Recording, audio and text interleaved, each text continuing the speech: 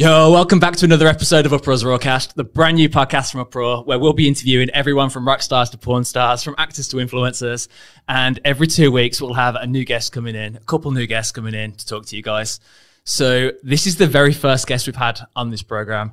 These guys they're the band that it was the very first emo band or emo album that I ever listened to. So it's sort of responsible for Uprawr happening. They've had, I think, 10 studio albums, which is pretty crazy. So I'd like to introduce Ryan and Darren from Fume for a Friend. Hello. Yo. Hello. Good evening. Thank you guys for coming on the show. It's our pleasure. Thank you for having us. Introduction, and I think we should be getting a share of the profits, maybe somehow then. Of Uprawr. Yeah. If we're responsible. I can tell you quite confidently there's no profit. Oh. There should be. Oh, well. It's worth a try. We'll start actually on that point that I just made, because I'm pretty positive the very first emo album I ever heard was Casually Dressed, which would have been 2003, I think. Is that? Yep. Yeah. So, and I'm pretty positive it was my mate in art class, because I was still in school, and he gave me the CD and I listened to it under the desk, trying to get away with it from the teachers. And that's what got me into the whole sort of scene, because I was like a proper pop punk kid. So before that, there wasn't much emo going around. I think The Used had released an album, and Taking Back Sunday had, but that would have only been like at latest 2002. So back then, how did that scene start? How did you get into that sort of music? Because it was before Spotify and social media and all that sort of stuff.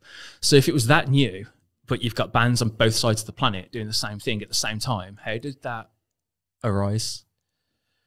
Yeah, I mean, I think Taking Back Sunday was definitely the one that was coming through. There was a lot of cool bands on Victory Records at the time. Boy Sets Fire and stuff like that. Coheed and Cambria were coming through at the time. Well, I mean, they're still going strong. But I think it was a mix between, some of us were into that particular scene. Some of us were more into the metal side of things. Some of us were more into the punk and hardcore side of things. But I think it was that particular emo scene, if you like, that was the one thing that connected us, that we were all into and we all liked at the time. Because at the time, it wasn't even emo.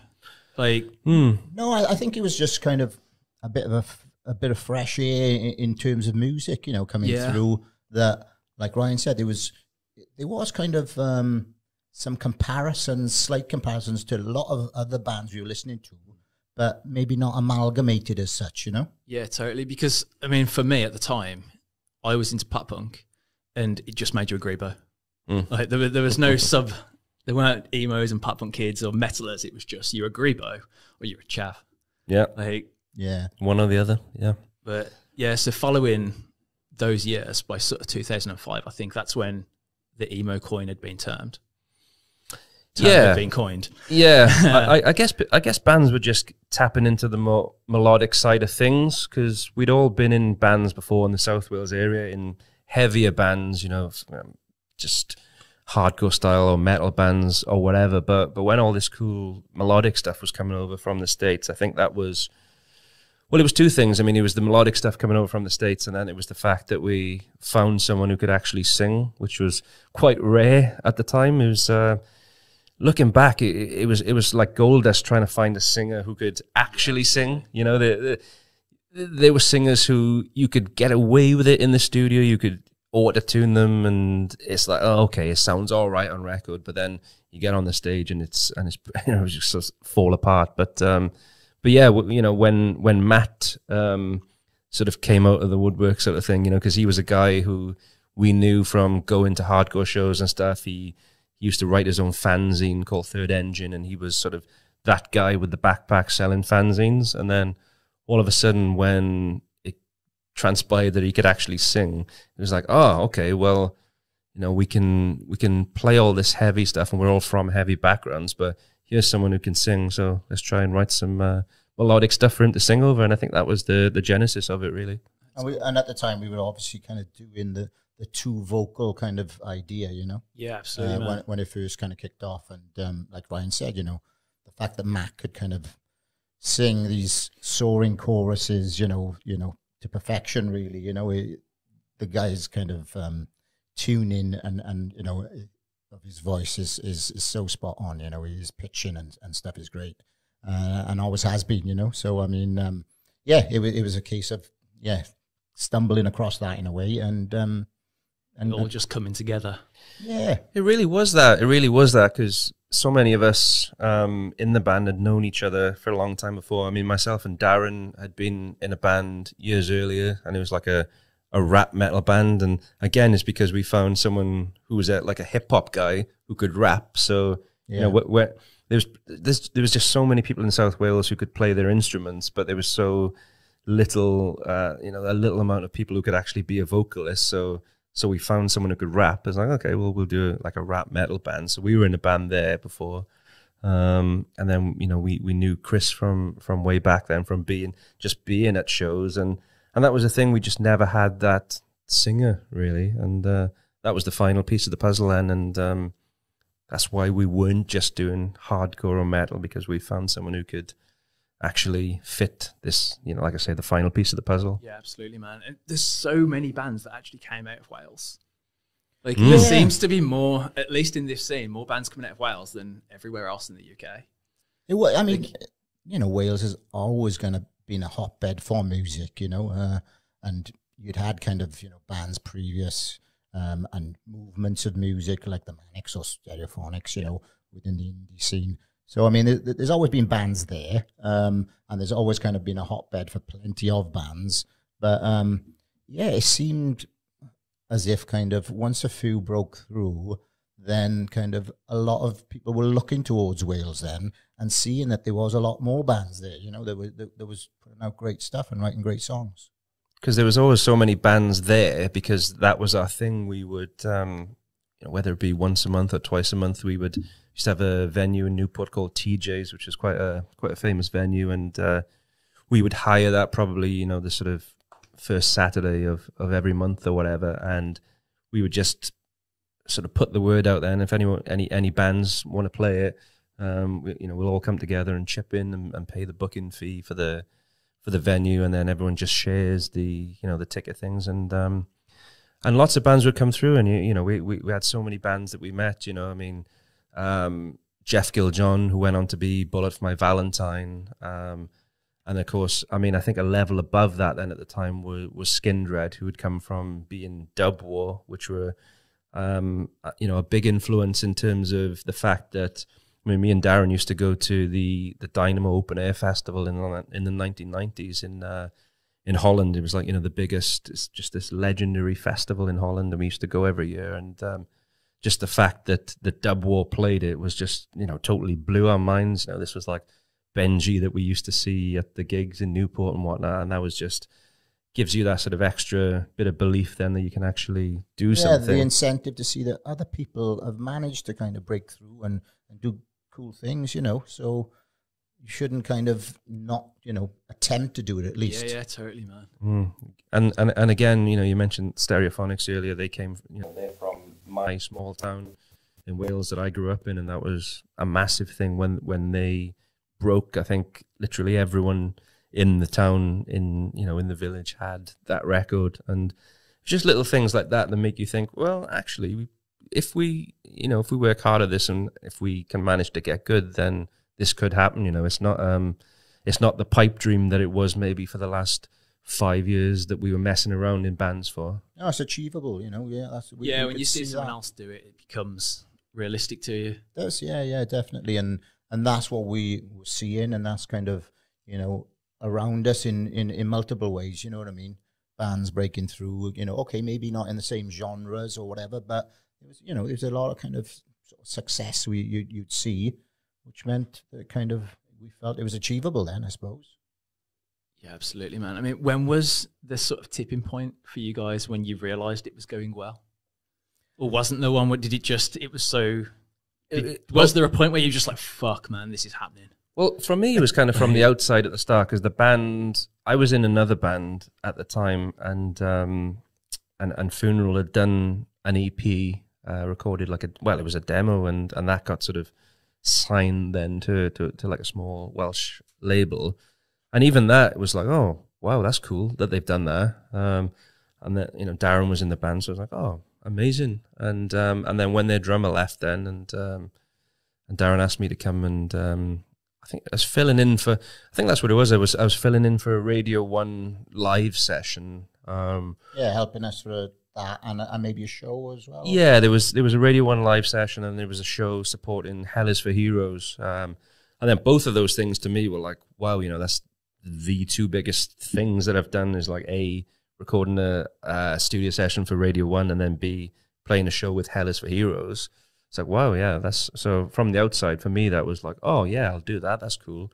And then when I actually sort of got there and started rehearsing with the guys, and they were telling me about the cool things that were happening, you know, there's like, oh, this label has been in touch, and this agent has been in touch, and it's like, wow, that's pretty cool. And so we did those two things, and a couple more things, and I got asked to join permanently, and then I guess from there, what came next? What was the thing then that blew our minds? I don't know. I think it was mainly, I think from that, it became the amount of labels that started showing interest and would be calling this little label that we were attached to at the time. And, you know, there was kind of Sony from the States would kind of call, and, you know, and you know, good number of major labels, but also some pretty big independent labels as well, you know, and I think that transcended then into a situation where we started creating more demos to begin with, to kind of give and send out to some of these labels to keep their interest sort of peaked. And then it went on to a situation where we were doing a showcase up in London for, it must have been about 25 labels. Kind of, we did multiple sort of runs through our kind of 6-song set or whatever for about 4 labels at a time or whatever, wasn't it? Took up most of the day in this little sort of grungy sort of looking Putney rehearsal studio. Nothing like these cool rehearsal studios, you know. But that, you know, when all that was happening, that was where, for myself anyway, personally, I started to think, wow, this is kind of, you know, really kind of going somewhere, and is, you know, it was amazingly exciting, obviously, but that was the realization, I think, that it seemed like kind of things were kind of, you know, happening, I guess. That's awesome, man. I think it's like, it's cool if you can pinpoint a moment, because then you've got that specific memory of just excitement. Like that's what makes it worthwhile, isn't it? So definitely, yeah, definitely. And I think from there, then with certainly myself, I think all of us, is when the management thing started coming around, and we played a show. It's called the Kerrang Weekender. You know, they only had it a couple of times. It was down on the coast in Camber Sands. It was like essentially it was in the Butlins, like holiday camp. But we got invited to play there, which was a huge deal, because there was loads of cool bands playing. But for some reason, Iron Maiden's manager was there, and Rod Smallwood, who's, you know, super well known and respected manager, and I don't know how or why, but he saw our set and loved it then, and he was at Sanctuary Artist Management at the time and managing Maiden and all sorts, and then he was working with a gentleman named Craig Jennings, who I'm sure you know, you know, from the Birmingham area. And he said, you know, you need to go and check out this band. And he started calling us Mini Maiden, which was, you know, no pressure. And then once we got involved in all of that, then, and I remember we went to sign our management deal at their offices, and on the same night, we got invited to tour Europe with Iron Maiden, which was like just us and Maiden. That was the bill, and you know, that was just completely mind blowing for us. Oh, you know, absolutely, yeah. Just our favorite band growing up, essentially, and to have that, you know, that almost that seal of approval, and to feel welcomed into that amazing fraternity was just pretty mind blowing, honestly. Yeah, that's pretty incredible, man. yeah, it was. You know, it was kind of many sort of situations and moments, but that was kind of, especially for the members of the band like myself and Ryan and Chris as well, were massive Maiden fans. You know what I mean? It was crazy. And Nico McBrain coming in after we'd signed the management deal. Welcome to the family, guys. Welcome to the family. Yeah. Giving it all that. Just so happened to be my birthday as well, I remember. And he's like, happy birthday, son. Welcome to the family. Wow. Amazing. Yeah, that's a big one. That's fucking awesome, man. Yeah. I mean, touching on the management, because you've actually been a manager now for quite a few years. Yeah, I think you've had some pretty successful bands, and you've, from what I could tell, you moved away from actually playing yourself to focus more on the management. Yeah. Yeah, no, I mean, that was pretty much exactly what it was, really. It was something that I'd started taking an interest in whilst I was still in the band, whilst I was still playing in Funeral, towards, I guess, around 2008, 2009 sort of time. It was, it's not that I was getting bored with being in the band, but I was kind of looking for something else to do aside from that as well. I didn't want that just to be my one thing. And I started managing, there were a bunch of, like we said earlier, a bunch of cool Welsh bands coming through again. Yeah. I was like, these are great. I want to help these bands. I want to try to get them in front of people and bring them on tour with us and so on. That we did that, bands like Straight Lines and Tiger Please and stuff like that. And I just kept getting more into that, really, and getting a lot of satisfaction from sharing in their achievements then. And just like me and Darren have been talking about now, about when we felt things were happening for Funeral and those really exciting things, I was getting them all over again then with other bands. The first time that they were in Kerrang, or the first time that they signed a record deal or made a video or whatever it might be, I was getting that same buzz, and it was really exciting for me. And then once I decided that my time of full-time touring was coming to an end, I knew that was something that I wanted to do. And again, luckily, I got to transition pretty swiftly into that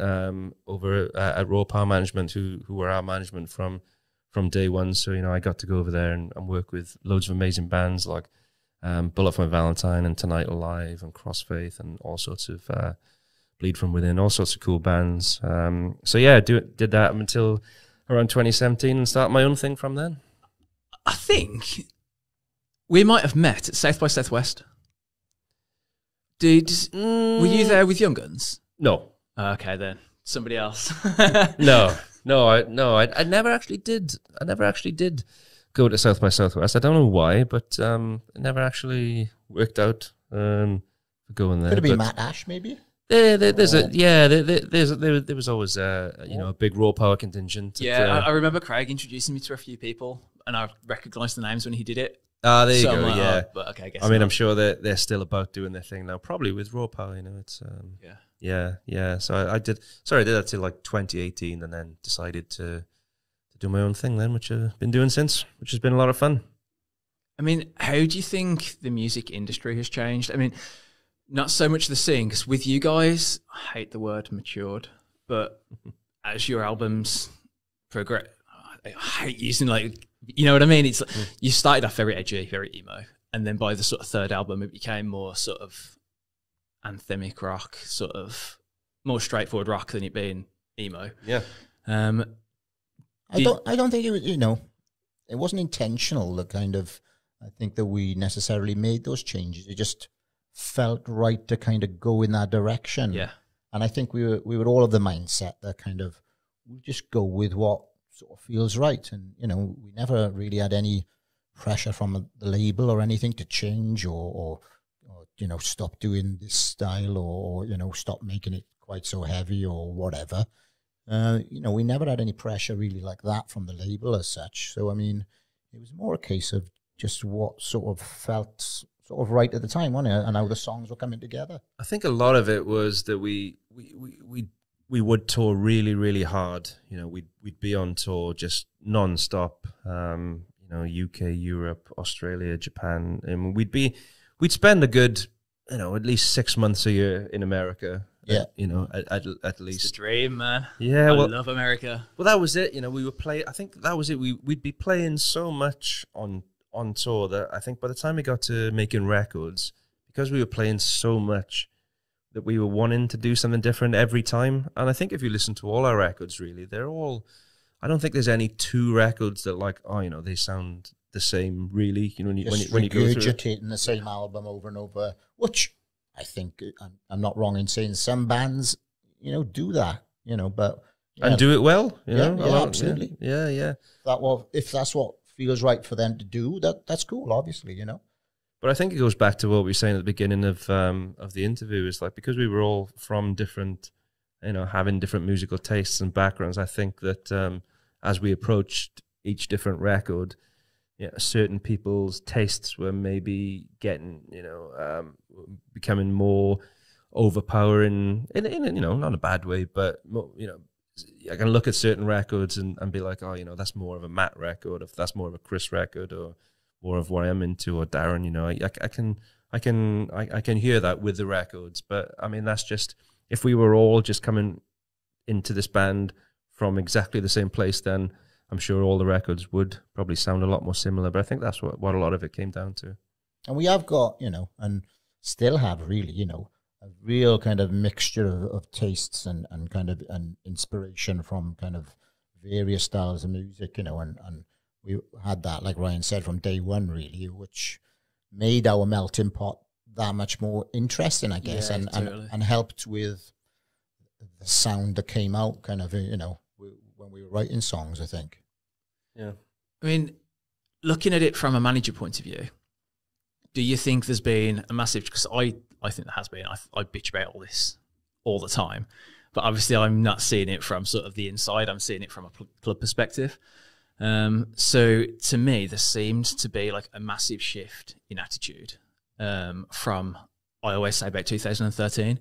So between sort of, I mean, 2002, which is when I started sort of listening to music, and 2013, it seemed that there was a lot of positivity in hard work in a band, and bands seemed to recognize it as a job and as a career, and the fact that it needed to make money and they needed to like fucking work. And there's a lot of bands that sort of by about 2013 had sort of blown up, become huge, massive sort of stadium bands, like I'm trying to think now, Fall Out Boy, stuff like that. And you could really easily see the work that had gone into it. Yeah. And then in sort of 2013, it seemed to swap, and it be that suddenly if anyone actually put in any work, they became a sellout.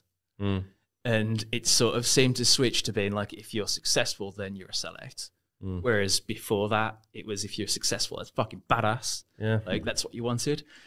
And I think that it was like that from sort of 2013 to about 18. And then in 2018, 19, it sort of started to cross back into people wanting to achieve big things again. And I always sort of chalk it up to being that there was a lot of people that were 10 years ago in sort of hardcore or emo bands, left that scene, became rappers, and started moving back into it. And in the rap world, it's like, it's all about fucking money and bling and bitches, and it's all showboating. And them coming back into rock seems to bring back in the idea that it's okay to actually work your ass off and be successful. Yeah. Yeah, I mean, rock's in an interesting place at the moment, you know, where you see who the biggest people are, you know, your sort of Machine Gun Kellys and things like that, you know, it's these massive mainstream people are kind of at the forefront of the rock movement, and sort of coming into rock and wanting to be a part of that, which, I know, you know, a lot of people think that's awful and disgusting and whatever, but I mean, if it's going to bring people's eyes and ears towards rock, and to, you know, to listen to rock music, and for, you know, younger kids or whatever to give rock a chance, you know, if they come in and, you know, through a Machine Gun Kelly album find, you know, something else, I can't think of any names top of my head, but, you know, if that brings them into the scene, so to speak, and makes them a rock fan, then cool, you know. I mean, it's like with us, your first band you get into are never like the heaviest band or the coolest band or whatever. You know, you need those gateway bands, and I think if people like that are bringing people into rock, and that helps the rock scene overall, then I'm all for it. Yeah. I think kind of, you know, like Ryan said, you know, the more support, the more kind of eyes on rock and people getting into it kind of, it makes it kind of, you know, a lot bigger. It makes it kind of, you know, more opportunities for the bands in the genre, you know? Yeah, definitely, man. I think it's really fucking positive. Like, I think it's brilliant that there's going to be kids that the equivalent of me that are now being brought back into it, which I don't think that had for 5, 6, 7 years. Yeah, I think kind of, you know, it went through a very strange kind of, you know, change as in the music industry itself, you know? Yeah. And I think it's taken quite a long time for a number of genres probably to get a foothold again and see how they fit into the new industry and how they can make it work for that particular genre. You know, I think that's, you know, something that's kind of that's happened as well, which, you know, plays its part. Yeah, definitely. I think that's a big thing. Well, that's it. I mean, with new technology and with your Spotify and stuff, you know, if a kid is listening to I don't know, Willow Smith with Travis Barker on it, and then the next thing that pops up in their Spotify is like a Blink song, and then that goes to an Alkaline Trio song, and so on, then that's cool, you know, that's good. That's good for us. That's good for us all, I think. Definitely, man. I think the more people that get back into it, the fucking better. I think absolutely, it's absolutely. a great move forward. Yeah. I mean, with you guys getting back together, like, I'm guessing that was because you did the charity shows. Yeah. But was that something that you were thinking about doing before anyway? Because you hadn't done anything for a while. No. I mean, we weren't really. I mean, I kind of left in around 2010. I think Ryan left in 2011. And, you know, the guys carried on for a few more years then before they decided to kind of, you know, stop completely. And none of us were necessarily, thinking of, you know, even suggesting it really. It just all came around. No, well, we were both at the final show in 2016. We both did our little cameos with the band, and it felt very final. And I think all of us at that point, I mean, you know, like Darren said, he and I hadn't been in the band for some years, but certainly felt to me like everyone else felt like that was it. Yeah, definitely. That's the feeling I got as well. Yeah, and therefore kind of didn't see, you know, a reunion as such come in really, and it was all down to, you know, a good friend of ours, you know, Stu Brothers, kind of with his, you know, his illness.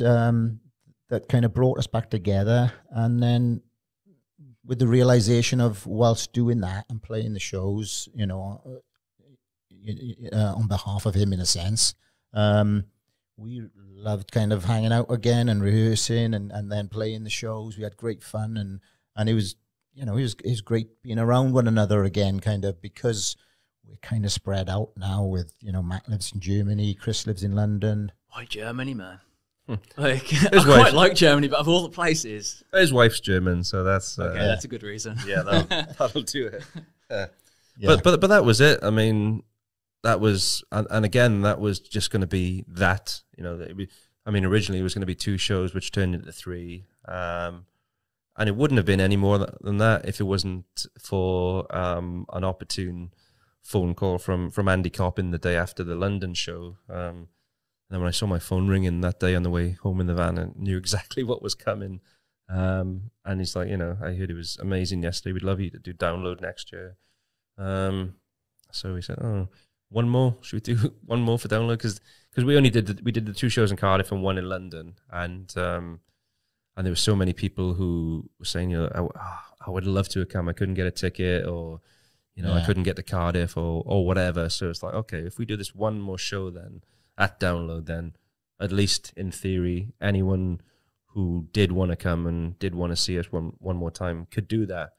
But then, of course, the pandemic happened, and Download got moved back. So it was one of those things where it's like, okay, right, we'll do the one more tour thing and Download, but then Slam Dunk came around. Well, one thing's kind of led to another in some ways. So it's been a lot more than we expected it to be, and it's gone on longer. Obviously, again because of the pandemic. I mean, it was meant to be, you know, long done by now. Yeah. But yeah, that's kind of how it's turned out, and here we are.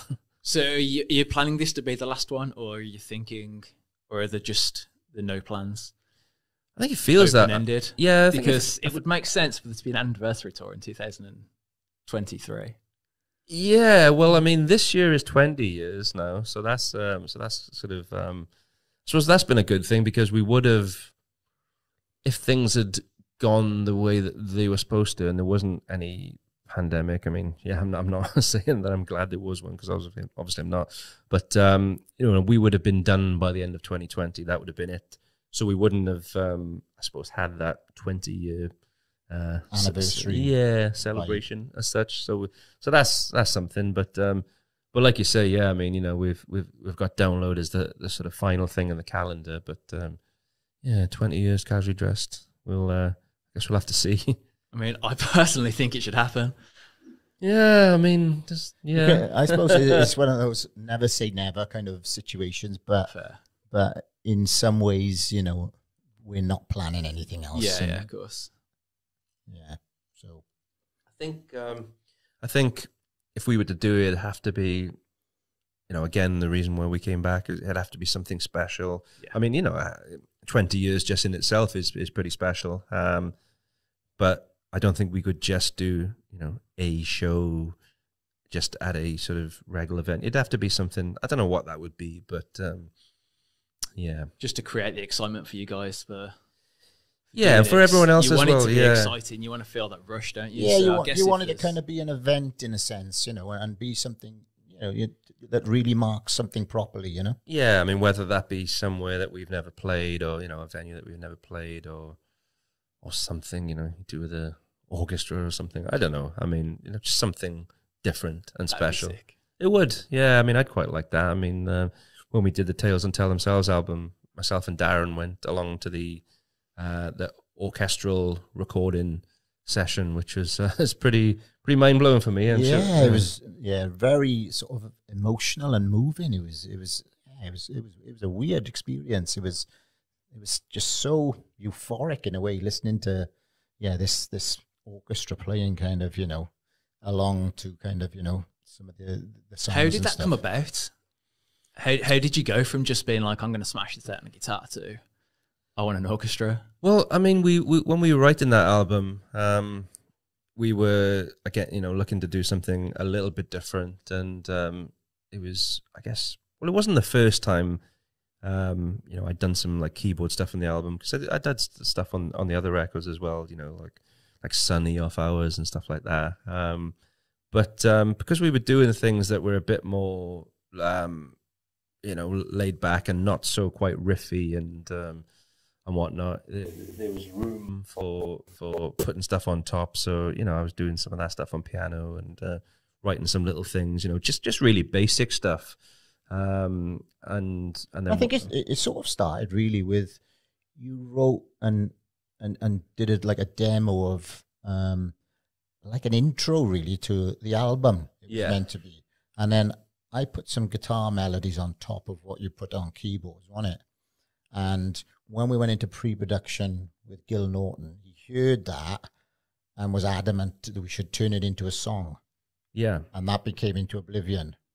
Yeah. And because of what Ryan had put down keyboard-wise with the strings and stuff like that as the intro, and this guitar melody had played over the top, it felt like it warranted real orchestra, to sort of resemble what kind of Ryan had done on the keyboard in a sense, but obviously on a much bigger scale. on a crazy scale, because Gil, we were working with Gil, who's from a much more rock background. He did like The Colour and the Shape by Foo Fighters and like Futures by Jimmy Eat World and lots of Pixies records and stuff like that. So it was like, that's the type of record that we wanted to make, rock record. And as Darren said, when he heard that what was just going to be an intro to the record, which was that, beginning of Into Oblivion, and he's like, we've got to do something with this. We've got to make something of this. And he'd worked with a string composer named Audrey Riley, who'd she did all the strings to like Smashing Pumpkins, Melancholy, and The Infinite Sadness. Like Tonight, Tonight, and all that sort of amazing stuff. And Feeder and a few others. Like Just the Way I'm Feeling by Feeder, and like Muse, a bunch of Muse stuff. So she came in and listened to everything, and she put these charts down, and she went away and she came back with these sort of like demos that she'd done on keys, which were like, oh wow, you know, it's mind blowing. But to actually go then and see it done like real, and watching it with actual instruments, orchestral instruments. Yeah, with this massive orchestra, and it was just like completely mind blowing watching it. And not just that as well. I mean, we had all these other extras like the sort of the choral vocal thing you hear. You know, that's the group that did all the Harry Potter soundtracks and stuff as well. Yeah. Awesome. Which was that's pretty cool. Which was mental. And then we had this guy then come in on percussion, this percussionist, and I think he was on Portugal or something, wasn't he? yeah, he's Portuguese guy, and then we were to find then he's like, oh yeah, I'm the percussionist for the Rolling Stones. I'm like, oh shit, okay, yeah. And I was like, oh, he's like, he must be a pretty well known guy. And then goes like, oh yeah, he's one of the judges on the Portuguese X Factor. I was like, okay, weird. So he was sitting in there in the room on a chair. And he was like sort of surrounded by all these different instruments on the floor, and he just had like a big Cuban cigar and a headset, and we'd play something, and he'd be looking around on the floor like, okay, yeah, pick this up, and I'm playing away and start doing all this stuff, and it was just absolutely mind blowing. Whilst he still had this big fat cigar in his mouth, and he was just doing this stuff. So cool. Yeah. Awesome. I love that. I like it when you've got some really random fucking situation and you sort of stood there, and part of you's like, what the fuck is going on? And then part of you's just really appreciating it. Yeah, yeah. I had this really bizarre one. It was at South by Southwest. And we were staying. There was a guy, I can't actually fucking remember his name, but he had started a record label. He was a multimillionaire. His wife was basically part of the family. I think they were the 6th richest family in America. Yeah. And she was just like full-blown fucking hippie. And he came from just the absolute redneck. Have you ever watched that program, Duck Dynasty? Yeah. Right. He was like someone off Duck Dynasty. And they just, I guess, met, fell in love. Like, he was massive into his bands, like wanted to be a rock star. And they brought this studio that was like a really well-known studio in Texas. And they'd redone half of it. So it was, you know, fucking multi-million-pound refurb, and then half of it they just hadn't bothered. They'd just sort of been like, fuck it, it's effort, and it was just like left almost half derelict. And we'd gone back to hang out with him, so it was me and my dad. I think, have you met Roy? No, I haven't yet. No. You'll get to meet him later. I hope I do. Yeah, great. But there's me and Roy. I'm stone cold sober because I'm driving, and we've gone to the studio. It's about 3 a.m. and there's him, there's his wife, and then there's these 2 dudes there, and I don't remember what their names were, but the one guy had just wrote like Lady Gaga's #1 hit, and another guy had wrote one for like Bruno Mars or something. So they were really young. Each of them were about 19, and so they were hanging out. They were just loving that, you know, rich guys were paying them to get fucked up. And this dude sat just absolutely fucking wrecked, really lit, every fucking drug you can imagine, all the drink. He was fucked off his face, sat in the middle of this derelict room with his legs crossed and a pheromone, doing